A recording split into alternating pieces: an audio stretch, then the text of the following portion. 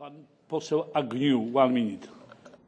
I was a little bit surprised to hear, Minister, that you said your agriculture business produces non-GM soya. Where is the market for this? You previously said that it costs between $70 and $80 a tonne to produce it, so you must have a niche consumer. And I'm very interested to know who that is.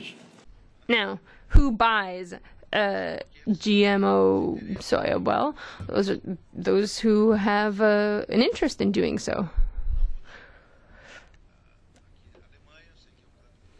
I know that Germany and the Scandinavian countries, Norway, Denmark, etc., they produce a lot of traditional soybean. Spain has a niche market that prefers that and that buys it.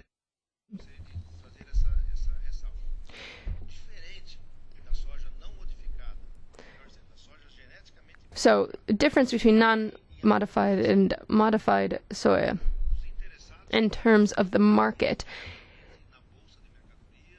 The product can be bought directly on the market. Non-GMO soybean, there's less of that.